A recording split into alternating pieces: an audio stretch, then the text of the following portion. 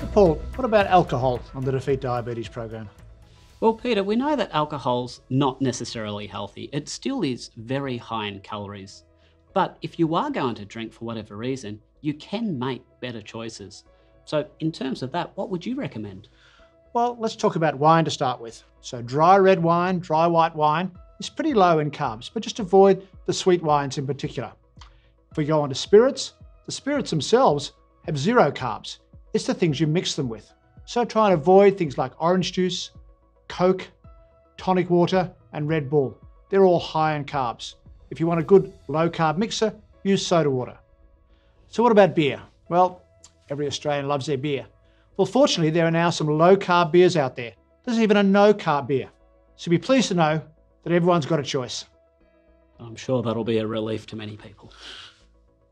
For more information, jump onto our Defeat Diabetes app and explore our lessons, masterclasses and recipes. And together, we can defeat diabetes.